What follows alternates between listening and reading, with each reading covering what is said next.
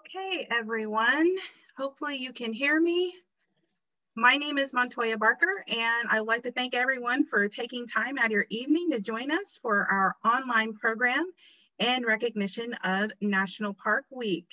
My name is Montoya Barker again, and I'm a public services librarian working at the Lawrence branch at the Indianapolis Public Library.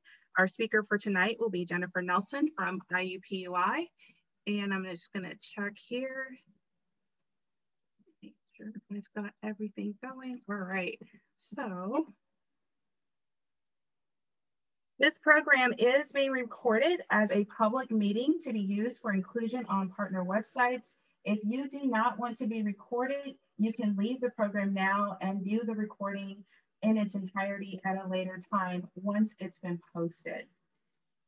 This program is made possible by the Friends of the Library through gifts to the Indianapolis Public Library Foundation.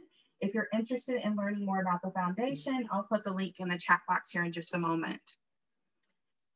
Now, we do have some upcoming online programs for adults. Our first program will be held next Tuesday, April 27th at 6:30 p.m.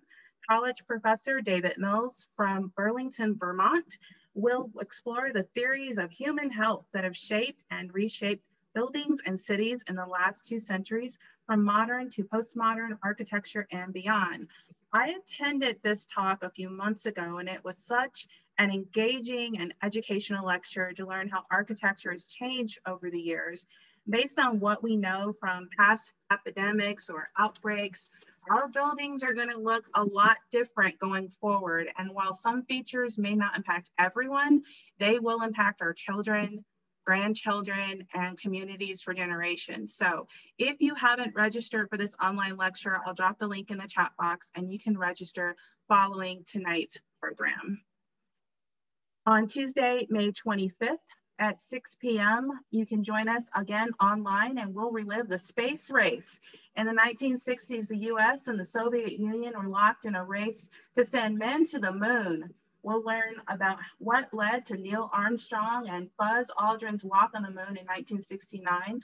And this program is in recognition of the 60th anniversary of President Kennedy's speech to Congress in Washington, D.C. back in 1961. And it set the goal for the Apollo lunar landing and return within the decade. On Tuesday, June 22nd, we'll showcase some of the latest NASA spacecraft images of the solar system, touching on the moon, planets, asteroids, comets, and everything in between. Registration is required for both programs, and I'll put the link in the chat box for you. Now, following tonight's program, please take a few minutes and complete our survey available by the chat box or your program invitation email. When you get to question number 4, please select travel, history, and popular culture in the drop-down menu for tonight's program. That way we'll know that you attended tonight's program and we can make sure we accurately record what you thought about our program for tonight. So please remember to select, when you get to question number 4, select travel, history, and popular culture. Now, during tonight's program, please remember to stay on mute and use the chat box for any questions or comments for our presenter. And to get a little practice using the chat box, if you're viewing this presentation along with a friend or a family member or even a coworker, please let me know by using the chat box how many people are viewing the presentation along with you so that I have an accurate count of audience attendance. And tonight, I'm extremely pleased to welcome our speaker, Jennifer Nelson, Senior Lecturer in Earth Sciences from IUPUI. Jenny, can you hear me? Yes, I can. Can you hear me okay? I can. I'm going to stop sharing my screen now. You can go ahead and start sharing. Great. Thank you, Montoya. Thank you for having me. Thank you. Okay, so as I go through my talk today, I would love to hear your comments, your questions, all of those things. If you could post those in the chat room, we will talk through those at the end of the talk and I'll answer any questions you have then. So as I said, or as Montoya said, my name is Jennifer Nelson. I am a senior lecturer and an academic advisor in Earth Sciences at IUPUI. My email is on the screen right now, jsimbach@iu.edu. And you are welcome to email me with questions, comments, resources, whatever you'd like. So today's program, today's talk, I want to talk with you about the geology and the ecology of our national parks. Now, when I was preparing for this presentation, at one point, I think I had 150 slides. So I really had to pare that down. And what I'm going to do is go through some parks that I think best exemplify the huge diversity in geology and ecology in our park system. I may not get to your favorite park, but I'll try to answer questions at the end if you have questions about your favorite park. So let's get started. As Montoya said, this is National Park Week, and National Park Week runs from April 17th to the 25th of this year. There are activities in all of the national parks and activities online for everyone interested in the national park system. The Twitter accounts, the Facebook accounts, all the social media have lots of interesting information. And what I like about this year's Park Week is the Find Your Virtual Park page. And I have a link here for that. And hopefully we can share these links later. But this Find Your Virtual Park is a way to visit a park from the comfort of your own home. So the Park Service has put together some really cool YouTube videos, interactive lectures, webcams. They've highlighted their webcams so that you can see some of your favorite parks without ever leaving home. So I hope you'll be able to take advantage of some of that this week. So the mission of the National Park Service is to conserve the scenery and the natural and historic objects and the wildlife therein, and to provide for the enjoyment of the same in such a manner and by such a means as will leave them unimpaired for the enjoyment of future generations. What this means is that the parks are designed to both preserve some really cool and interesting features in North America and in our country, and provide places for people to come see those and interact with the landscape. But also something that's a little bit not in this mission, but still a very important part of the Park Service, is that these places are protected for scientific research and study as well. And so the parks provide a really great place for geologists, for example, and ecologists to come in and learn about very unique ecosystems and very unique geology. The pictures on here are a few parks that exemplify this. Crater Lake is an ancient volcanic caldera. The Grand Canyon we'll talk about later. Deep Canyon showing geologic time. Biscayne Bay in Florida is a park that you can really only visit by boat or scuba diving, and preserves a coral reef in a really neat coral reef environment that we might not be able to see otherwise.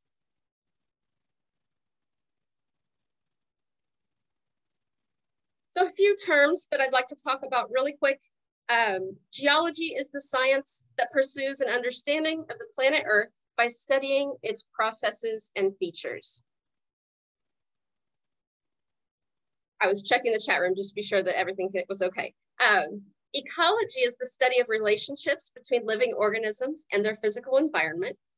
And together, geology and ecology help us understand the Earth and its inhabitants.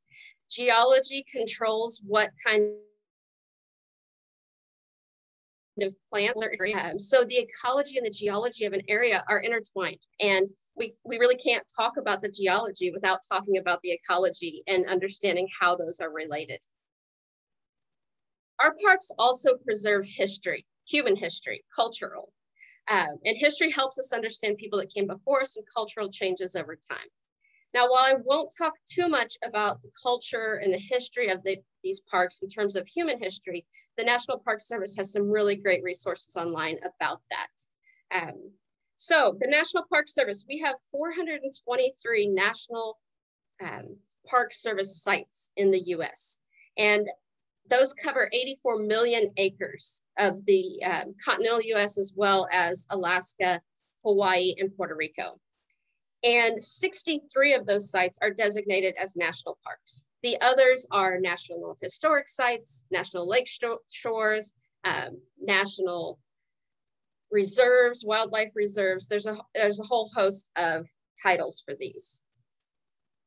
So let's go back to this idea of geology and ecology. I think Mount St. Helens National Park gives us a really good understanding of this. So the picture on the right at the top is Mount St. Helens before the 1980 eruption. What you see is this cone-shaped volcano with glaciers and snow at the top. We see heavily forested areas, looks like pine trees all over, a lake, a deep lake, probably formed in the last glacial maximum. And then the eruption occurred. And Mount St. Helens had, in 1980, had this eruption that blew out the side of the, everywhere plastic flows, which is just volcanic material flowing down. We had mud flows, and this just decimated the landscape. I'm gonna stop my video because I'm getting an internet warning here. This just decimated the landscape. And so this eruption actually gave us an opportunity to learn about how a landscape rebounds after something as disastrous as this. And so as soon as the eruption was over, scientists were all over this area looking at not only what happened with the eruption, but also looking at how life came back. And so the picture at the bottom right is Mount St. Helens today. And you can see that plants are taking root. There's probably some small trees, but we don't have those huge conifer forests anymore. We have a new landscape being starting in this area.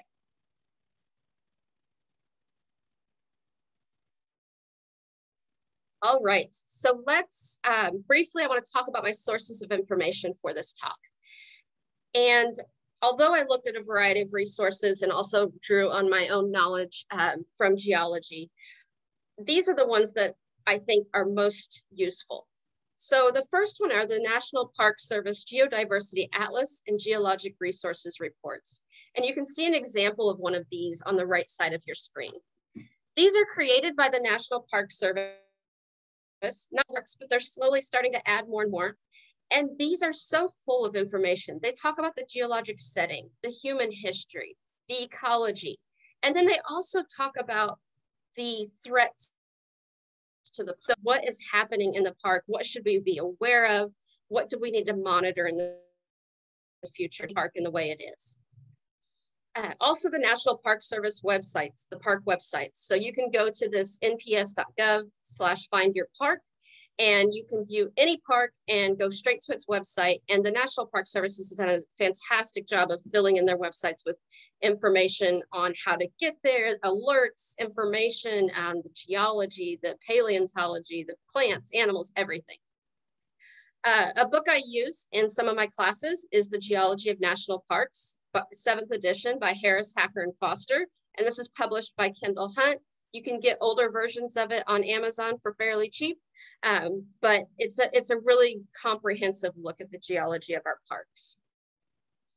And then the Learn and Explore part of the National Park website is also a fantastic resource. Here you can look up a subject. So say you're interested in learning more about glaciers and parks that have glaciers. You can search the term glaciers and you can see all the parks that have active glaciers or glacial features. So that's a really great website too if you're looking for very specific information. All right, let's dive in.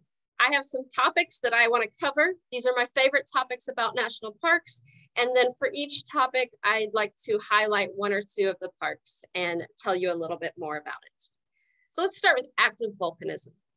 Volcanism is the act of volcanic material, magma, from inside the earth where it's really, really hot, coming to the surface.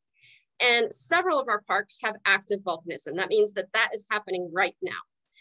The ones that come to mind probably first thing is Hawaii Volcanoes National Park, where Kilauea continues to erupt and lava is pouring down the sides of this mountain and into the ocean. That's active volcanism happening right now. Another one that we think of often is Yellowstone National Park. And when we think of Yellowstone, we don't necessarily think of lava coming out on the surface, but we do think of geysers and fumaroles and these bubbling mud pots and this heat beneath the surface.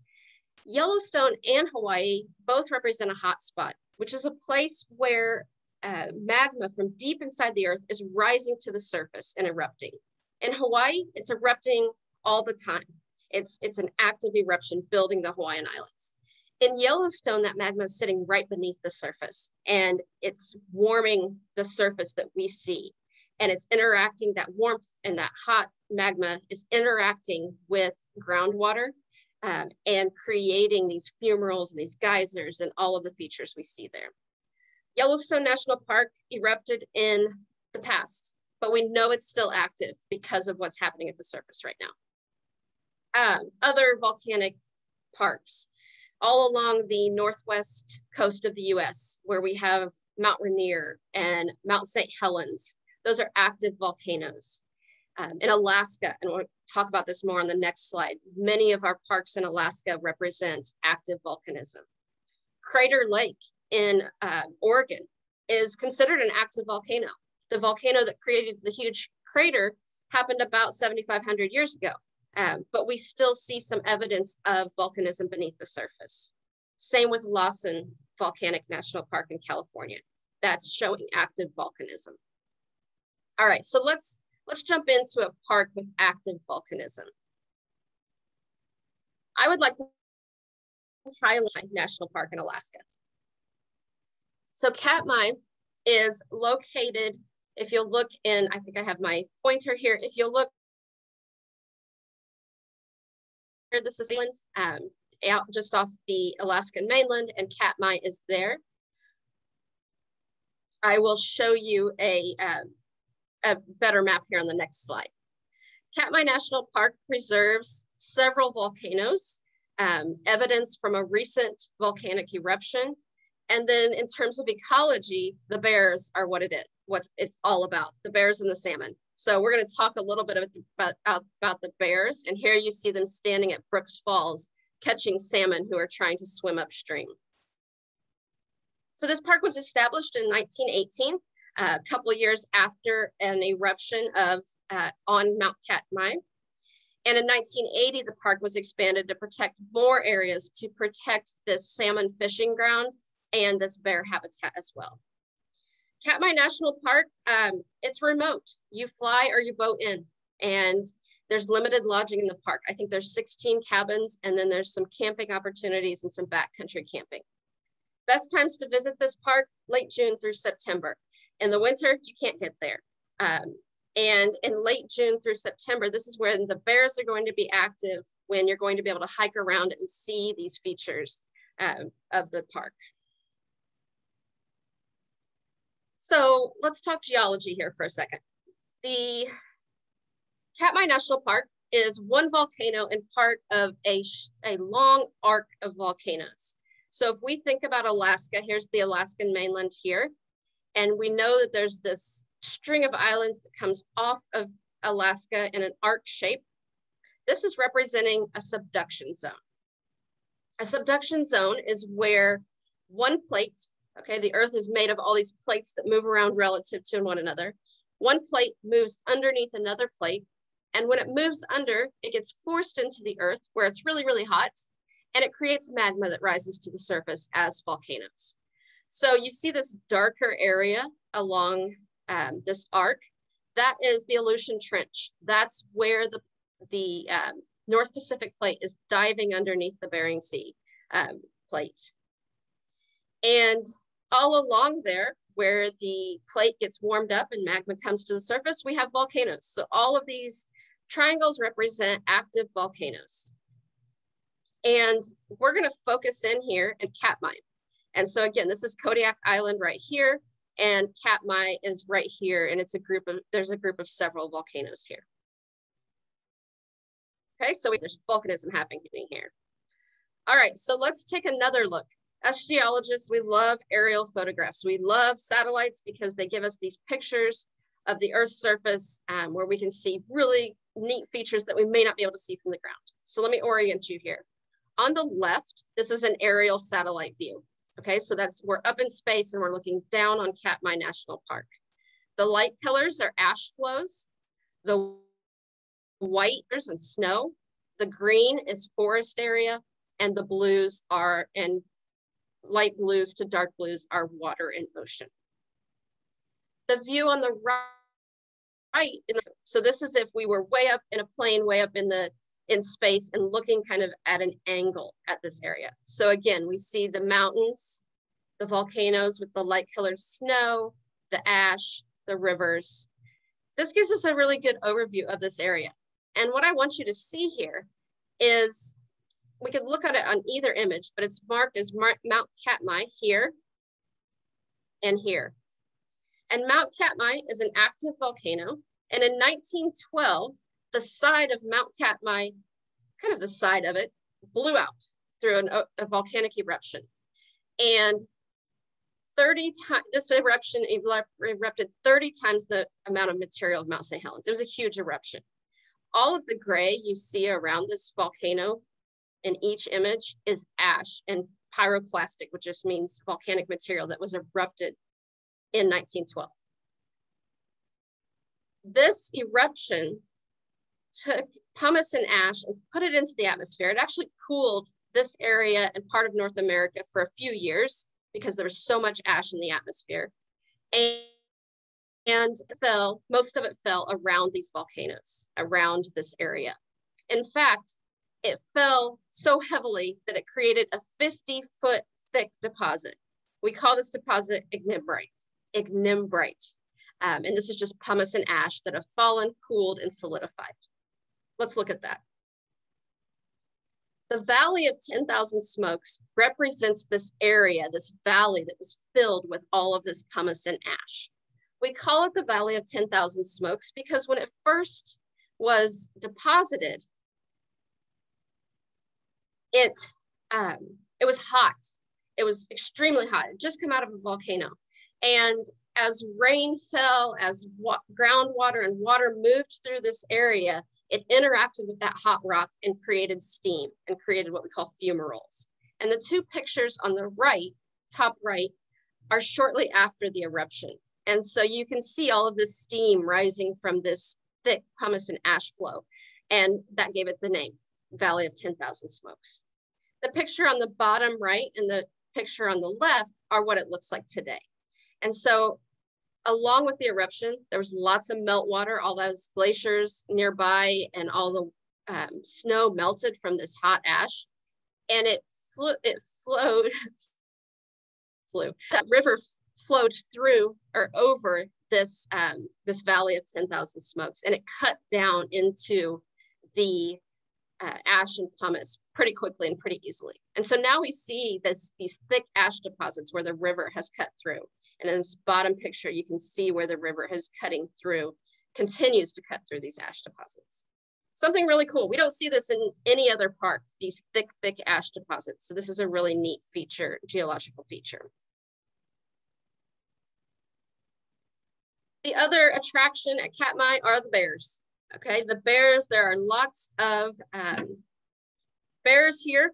You can check out the bear cam. I sometimes just keep this on my computer and watch it just to see all the things they're doing. But the bears are there, and the salmon, the red sockeye salmon, return from the ocean each June to spawn in the Brooks Lake area. And when they do, the bears are out there and they're catching those salmon and they're eating them and fattening up for the winter. And so a few of these images show you that. Something interesting, I think they've been doing it for a while, but it really came to light during the pandemic, was they had a contest for the humans, not the bears, to see which bear was going to be the fattest right before hibernation. And it was kind of like a March Madness brackets. Everyone voted, everyone tried to figure out their brackets and who would end up the fattest bear right before hibernation. The bear on the bottom right was the winner. I'm forgetting what they named him, but he was one big bear. All right, so that was one volcanic park. We could spend lots of time talking about all the volcanic parks. The other thing that we can also see are volcanic landscapes and volcanic materials. These are in areas that were once volcanically active, but aren't anymore. And I have a few examples up here on the screen right now. Let's start in the top left. The Bering Land Bridge National Preserve is also in Alaska. And this preserve has these maars, M-A-R-S, M-A-R-S. And Mars are previous volcanic lakes. So they were lakes of lava. We see these in Hawaii right now. It's no longer volcanically active, but all of those Mars have now filled with water. So as you go and you look at the land, you just have these huge holes filled with water, and in these holes is volcanic material. Bottom left, Devil's Tower National Park. Devil's Tower National Park represents or preserves a volcanic neck. What that is it's the vent in the middle of a volcanic mountain where the magma is coming from the surface or coming from the deep and erupting at the surface. So what we are seeing with Devil's Tower, all the rest of the mountain has been eroded away. And now all we see is that remnant of the neck. Shiprock is another example of this. And the shape of Devil's Tower, these columns that we see, is actually due to the type of material, basalt, that made up this volcano. When basalt cools slowly, it cools into these hexagonal columns. And so now Devil's Tower, where we see this remnant of this volcanic neck, is all of these columns of basalt. Bottom center, Yellowstone National Park. This is Obsidian Cliffs. Yellowstone National Park has active volcanism, and it also has features from past eruptions. Obsidian Cliffs represent a place where magma came to the surface, erupted, and then cooled really, really, really quick, right away. And when magma cools very quickly, it turns into a glassy material. And a glassy material, the glassy material is called obsidian. It's a dark black color, shiny, and you can see this at Yellowstone National Park. Bottom right, Yosemite National Park, Half Dome, El Capitan. These rocks, these rounded rocks with a sharp cliff face, represent what are called plutons, the inside of them, or not the inside, but a magma chamber that had cooled over time. And then all the rocks around it got eroded and it came to the surface. And so Yosemite and Joshua Tree also has this, these are called monoliths, and they're just these huge, they represent huge magma chambers. Craters of the Moon and Sunset Crater represent past volcanism, and Sunset Crater cone. And Craters of the Moon actually looks like a lunar landscape, and it's just filled with this blocky rock called Aa that represents Aa lava. We see that actively happening at Hawaii, but here we see the past from what the past volcanism looked like. All right, I could spend all day on volcanoes, but I could also spend all day on mountain building. So mountain building is a part of many of our parks. Many of our parks have mountains that we know, that we've heard of. Mountain building happens because of plate tectonics, because these plates on Earth are moving around. And when these plates get smashed together or torn apart, we get very striking landscapes. So the Rocky Mountain National Park, Glacier National Park, Yellowstone, Death Valley, the Smoky Mountains, these are all representative of mountain building events, and they all have unique histories. The Smoky Mountains are very old. That's why they have a more subdued appearance. They've been eroding and weathering over time. The Rocky Mountains, the mountains around Yellowstone Glacier, they're fairly young. They haven't had a whole lot of erosion, so they still have sharp features. I'd like to focus on two parks that have mountains. And I may be using mountains a little loosely with Saguaro National Park, but it's one of my favorite parks, so we're gonna go with it anyway. Saguaro National Park is located around Tucson, Arizona. It was created as a national monument in 1933 and a national park in 1994. And it preserves 91,000 acres in 2 different areas. The best time to visit Saguaro is November to March. That's because this is a desert and it's very, very hot. It is miserable and probably not advised to hike in the summer here because of 100+ degree temperatures and very little water. I was just here in March and the weather was perfect, and some of the cacti were flowering. It was a really great time to be there. So Saguaro National Park preserves some mountainous areas formed by 2 different processes. It preserves some old mining areas. It preserves the saguaro cactus, which we'll talk about next. And this park preserves petroglyphs or carvings from humans that came before us. This is on Signal Hill Trail, where you can see quite a few of these petroglyphs. So let's look a little bit more into the area here. Let's start in the left side in the map. Tucson here, Tucson, Arizona. Saguaro National Park West is to the northwest of Tucson, and Saguaro National Park East is to the southeast of Tucson. If we go up to the next image, this is a topographic map that shows us elevation. The white and the red are higher elevations, the blues and the greens are lower elevations. We see that Saguaro East has some higher elevations and Saguaro West has some lower elevations, but both have mountains. In West Saguaro, we have Wasson Peak, which is 4,600 feet above sea level. In East Saguaro, we have Rincon Peak, which is 8,400 feet above sea level. And what this area is representing is what's called basin and range provinces. And we'll spend some time in the basin and range here throughout today's talk. The basin and range province is an area where the North American continent is being stretched. And as it's being stretched, some rocks are rising up and some rocks are falling down and creating this varied topography. What we see here for Saguaro is that in the east part of the park, we have plutons, again, like Yosemite, granite plutons, these ancient magma chambers that have cooled and now have been eroded to the surface. In Saguaro West, we have the remnants of some volcanism that happened many, many years ago in geologic time. So we have volcanic rocks in the west, we have ancient magma bodies in the east, and these are creating the mountain environments we see here. In the middle is Tucson, and Tucson is actually a basin that downdropped or that fell down into the earth during all of this stretching over a long period of time. And as these mountains all around Tucson have been eroding, they're filling Tucson with sediment. And actually over geologic time, up to 8,000 feet of sediment has been filling the Tucson basin. And so we have this basin of sediment and mountains on either side, makes for some really interesting geology. Of course, the saguaros are the star of the show here.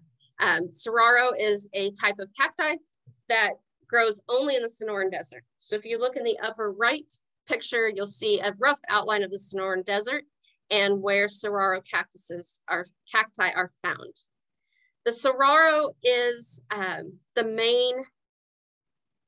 most prominent plant species we see here, but there are lots of other cacti and other plants in this area that are all adapted to a very dry and very hot and arid climate. The saguaro bloom in May and June, and you can see an image there of the flowers. Saguaro are composed mostly, about 75 to 90% of water.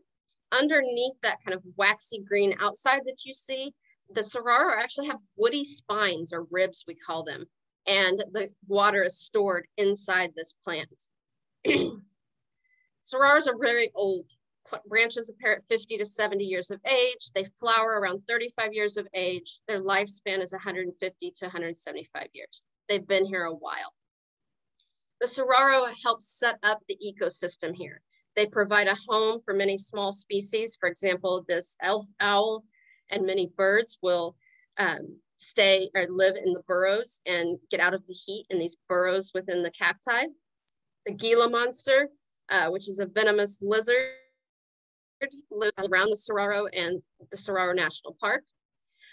Something interesting about the saguaro, look at this one on the left. Look at this fan shape at the top. We call this a crested saguaro. Crested saguaros are what we think is a genetic mutation of cacti. There's only about 200 of these and this how instead of growing an arm like this that branches up and out, all of the cells that are forming that branch just kind of go crazy and they just kind of go every different direction. And we don't really know why. It could be due to different amounts of or different lengths of drought. It could be just a genetic thing. Really, scientists are just now trying to understand why this happens. The other really cool thing about the saguaros is they have a fruit that comes on after the flowering. And the saguaro fruit is used by the Native Americans in the region to make a ceremonial wine and also to make jams and jellies and other things that they sell. In Saguaro National Park, the Native American tribes around the park have the exclusive access to harvest the fruit off these saguaros. And generally there's different families that each take, not ownership, but take over an area of saguaros, and they get to have the fruit off of those. And so when these fruits are here, you see lots of these families coming out and knocking off the fruit. They knock off the fruit with this stick that's made from the ribs of a saguaro, that woody rib. And they reach up there and they just knock those fruits off and collect them and scrape out the pulp. Pretty interesting interaction of humans with the environment as well. All right. Let's do another mountain building park, Grand Teton National Park, one of my absolute favorites. Grand Tetons were established in 1929 as a national park. They include the 40-mile Teton Range, which you see in all of these images here, and 15-mile-long Jackson Lake, as well as several smaller lakes. The best time to visit the Tetons is mid-May to late September. The weather's nice, the snow is gone, you can hike on the trails. But this is a very wild area. There are grizzly bears, there are black bears, there's moose, there's elk. It's a wild area. It's a place where you have to be careful when you're hiking and camping.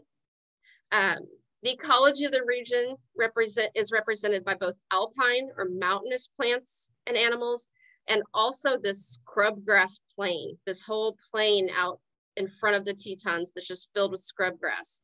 The reason for the scrubgrass is the type of material there. The glaciers that went through the Grand Tetons deposited gravel and very coarse sand in the valley. And really the best thing to grow in that type of environment is the scrubgrass. If you go to the Tetons, I highly recommend taking a raft ride. It's not whitewater rafting. It is a semi-leisurely float along the Teton front where you'll see wildlife. You'll go through a few rapids, but nothing that's going to knock you out of the boat, and guided tours that talk about the local geology and the local ecology. So how did the Grand Tetons form? The Grand Tetons are another result of the stretching of the earth from plate tectonics. And what's happening here is we have stretching occurring, and on the Teton side, the mountain side, these rocks are coming up during this stretching. And on the other side of the Teton fault where this is occurring, the rocks are dropping down. And the Tetons represent the uplift and these very sharp mountain peaks. And then the valley where we find Jackson, the Snake River Valley, Jackson Hole, that represents this downdrop area that's filled with sediments. The uplift on this fault probably began about 10 million years ago. So it's a very young mountain range. And they're jagged because there's not been a lot of time for erosion. There's been glaciation that's carved these mountains, but there's really not been a lot of erosion. This uplift and this downdropping occurs one earthquake at a time along the 40-mile long Teton Fault. If we look at this aerial view, we see Jackson Lake, we go along Jenny Lake, the Snake River Plain. That represents the Teton Fault. And on the Teton Fault, one side's moving up, one side's moving down. Geologists, from looking at the rock layers, think that if we go from the peaks of the Tetons and we see what kind of rock is there, to find that same rock, to match it up on the other side of the fault, we would have to go 25,000 feet down. That's how far this fault has adjusted over geologic time. So when an earthquake occurs here, a big earthquake, we're talking like 7.5 earthquakes. When an earthquake occurs here, the uplifting side usually moves up 2 or 3 feet. The downdropping side usually moves down 4 to 6 feet. And so that has just been happening and happening and happening over geologic time and creating these mountain peaks. The last significant earthquake on the Teton Fault was about 5,900 years ago. It'll happen again but we don't really know when, and we don't know how big. Little earthquakes here happen all the time, which makes small adjustments. The other couple other great things about Teton Park, or interesting things, are the glaciers. So this area was glaciated in the last glacial maximum, and the glaciers, there's remnants of the glaciers still there. We see, this is the Alaska Basin. This is near some of the peaks of the Tetons. And this represents a cirque, or a place where a glacier started in the geologic past. Here we can find polished rocks that have been almost sandblasted and sandpapered by these moving glaciers. We can also see in some of the upper ranges the leftovers of glaciers. There are 11 glaciers still in the Tetons. None of them are advancing, so none of them are growing. Many of them are retreating, and several of them are stagnant, or they're just sitting there. They're no longer active glaciers. And these are going to continue to go away as the planet continues to warm. The wildlife here, like I said, there's moose, there's bison, there's elk, there's bears. This picture in the upper right is the famous bear named 399. That's her number from biologists. This bear has been in the park for, this bear is 25 years old. So she's been around for a while. She's had 16 cubs. And she recently, last year, when she came out of hibernation with 4 cubs. She's already famous for having tripped every time she has, which is a little bit more rare with bears, with these grizzly bears. But last winter, she came out of hibernation with 4, which has made her super famous. She has her own Facebook page and Twitter page. You should check her out. But she came out 4 days ago. The scientists were worried that with 4 cubs to feed over a long winter and her age, that she may not make it, and they weren't sure if the cubs would make it. But this picture was proof that they made it, and they're out again. Another interesting fact about bear 399 is that she knows to look both ways before crossing the road. If you want to see more glaciers and glaciation, you can visit Glacier National Park. You can visit Mount Rainier. You can visit Denali, see glaciers in those places.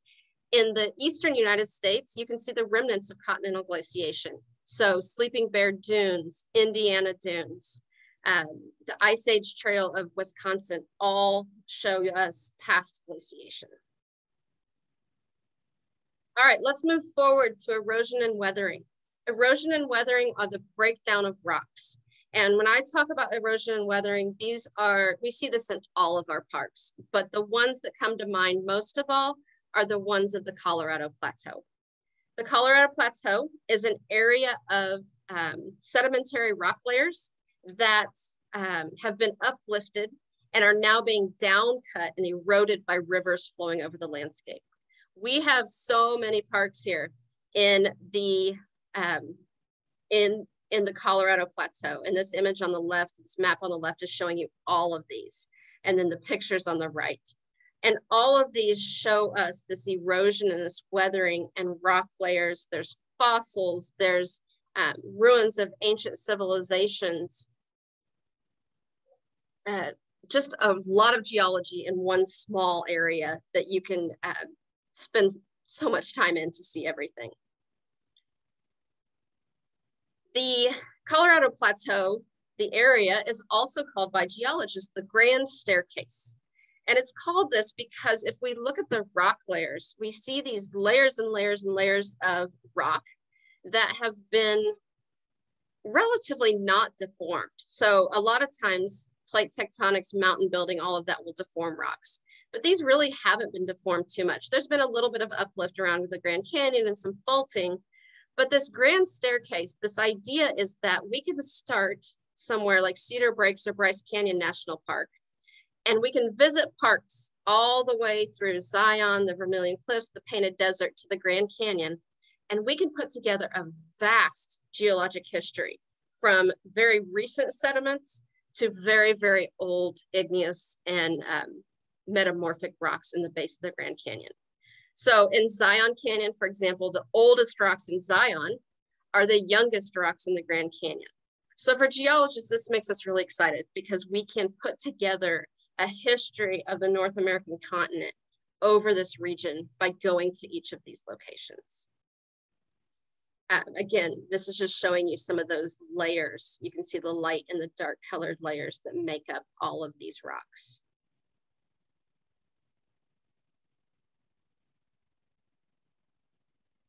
Another park that exemplifies weathering and erosion are the Great Sand Dunes in Colorado. This park was established as a national monument in 1932. It became a national park in 2004, and it preserves the tallest sand dunes in North America. We have sand dunes here, we have mountains, we have waterfalls, we have animals and birds. And this park is also an international dark sky park, which means at night, the stargazing and seeing the Milky Way is amazing. So how did this form? Over geologic time, in the past, there was a lake in the basin to the kind of southwest of the Sangre de Cristo Mountains. And over time, that lake built up, and it put a lot of pressure on the floor of the lake, on the lake bed. And that pressure fractured the rocks and caused that lake to drain through the fractures. What was left were just some small lakes and a bunch of sediment that had drained off the mountains into that lake. Now in this area, winds concentrate the sand. Storm winds blow over the mountains and the prevailing winds blow from the opposite direction. And so all of this lake bed sand is just being concentrated and moved around in this one location. And so in the image on the right, you can see again the mountains and the sand area and the Great Dunes. The Great Dunes represent the place where most of the sand, like 90% of the sand is. The rest of the sand is over in the Aeolian sand area. And here in the Great Sand Dunes, the rivers that surround the dunes constantly rework the sand, but keep it in that one location along with the winds. And so we can study dune formation and dune features here in this very unique area.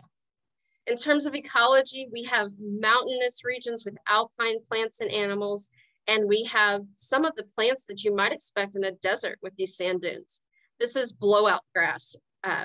And this grass, as it blows in the wind, it makes these circles in the sand, which is a really cool thing to see. We have wetlands where the groundwater has reached the surface, and we have rivers that flow around the dunes in this area. This is a really cool park to visit. You travel down this long dirt road, gravel road to get there, but it's just beautiful when you get there. And the place that we stayed was a lodge, and there were hummingbirds everywhere, and it was just amazing to see them all over the place. All right, I'll keep jumping ahead. Another popular geology topic is always fossils. Fossils are the remains of past life, and we have an extensive geologic history on Earth, and lots of plants and animals have appeared and disappeared over time. Places to see fossils. We could probably take just about any of our parks and talk about some fossils there. Some are more famous for their fossils, some are less. There are some examples here. Glacier National Park has these things called stromatolites, which are these very, very old algae features that used to grow, these algae that used to grow in like a tropical ocean. In Yellowstone, we have petrified wood. In the Badlands, we have all kinds of cool fossils, which I'll talk about next. Dinosaur National Monument preserves dinosaur fossils. Zion has some dinosaur prints in the rocks. So lots of our parks have fossils. Definitely go see the subject page for the fossils in parks to see all of them. All right, so let's look at Badlands National Park. The Badlands National Park is in South Dakota. It was formed in 1929 as a national monument and a national park in 1978. This is the world's richest Oligocene age vertebrate fossil deposit. Oligocene was 33.9 to 23 million years ago. Vertebrate fossils, mostly mammals. We have a rich record of mammals that no longer exist, but did in the past. Best time to visit, late August to October. It gets hot here too. And that's a good time when the weather is pretty decent. Biking is very popular in this park, biking around all of the badland deposits. We have these things here on the lower left called, I forget what they're called, sorry. But these are, this top part is sod, and it's been eroded away, and you can see the rock underneath the sod. And what this actually allows scientists to do is study prairie grasses in a vertical format and try to understand how prairies and how sod and soil form over time. This little guy in the upper left is a, sorry, I'm drawing a blank. He's cute. I'll tell you what his name is. He's a ferret. He's a black-footed ferret. There we go.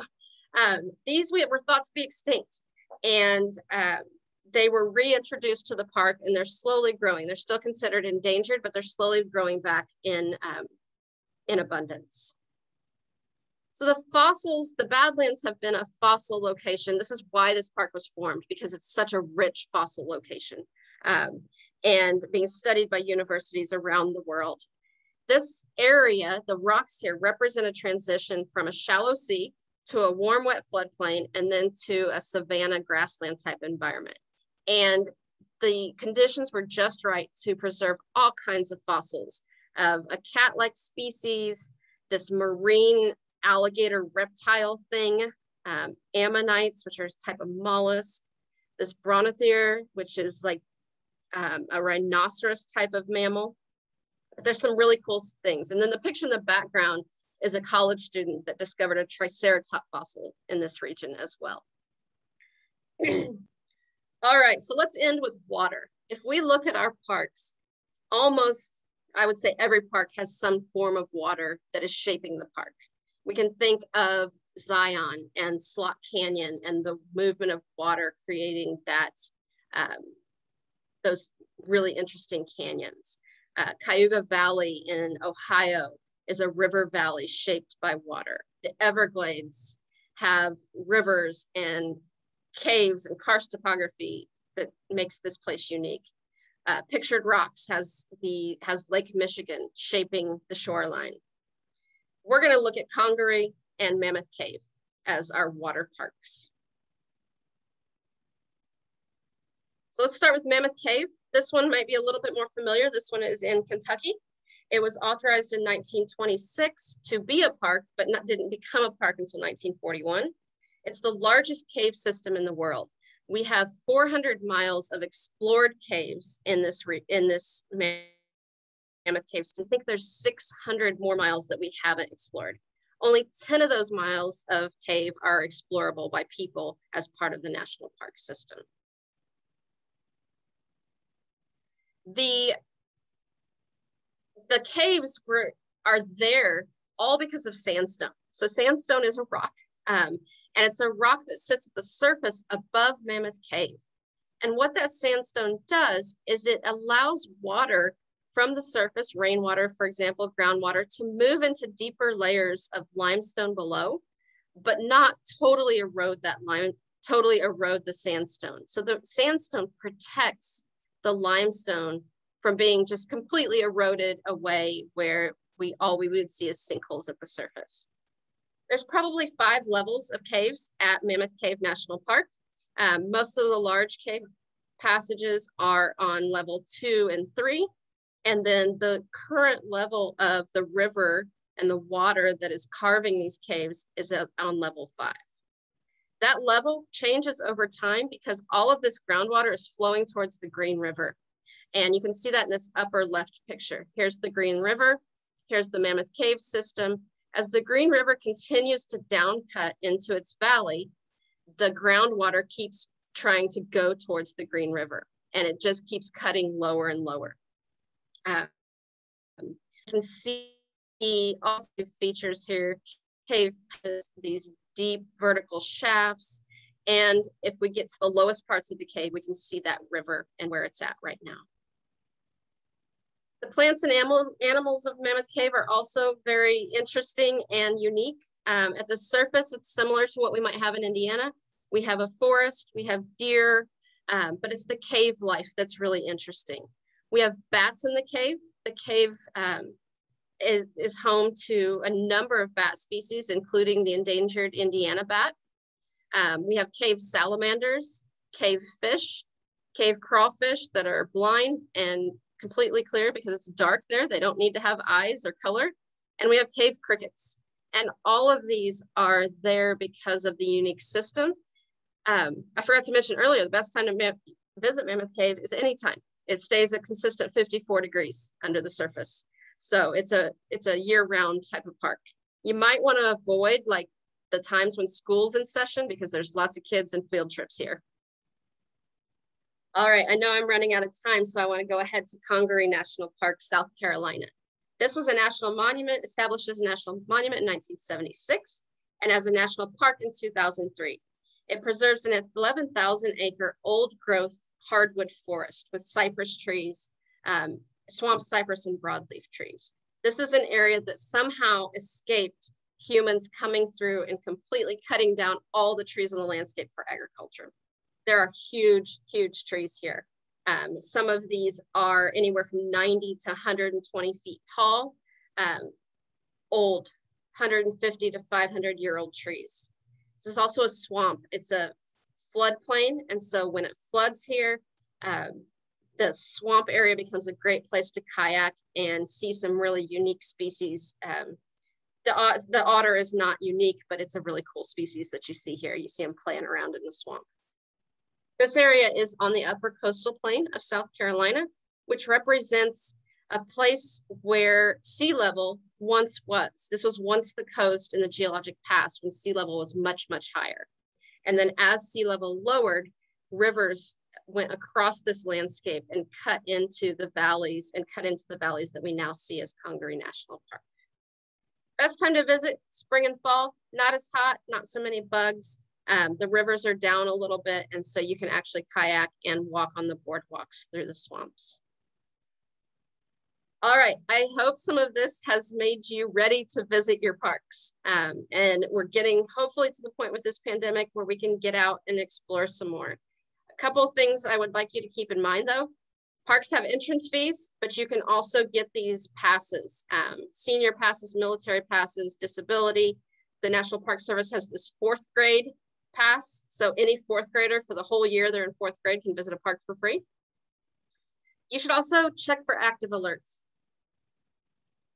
Because these are wild and natural landscapes, that sometimes there's things going on, wildfires, flooding, rock falls, bear activity that might close parts of the parks. So it's always good to check on the park website before you go. You can get recreation passes, annual and lifetime passes, and you can also get maps online. People love our parks.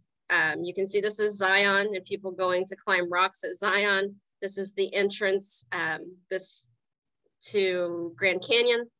So it's good to find times to visit when they're not as busy and you won't be so frustrated by having just tons of people around. We all want to see these places. All right, that is it. I know I'm right at the end of my time. Thank you for listening. I hope you learned some things about some of your parks. I'm leaving you with a picture of one of my other favorite places, which is the Beartooth Pass and the Beartooth Highway. You can see the highway down here. This is in Montana and this beautiful glacial valley.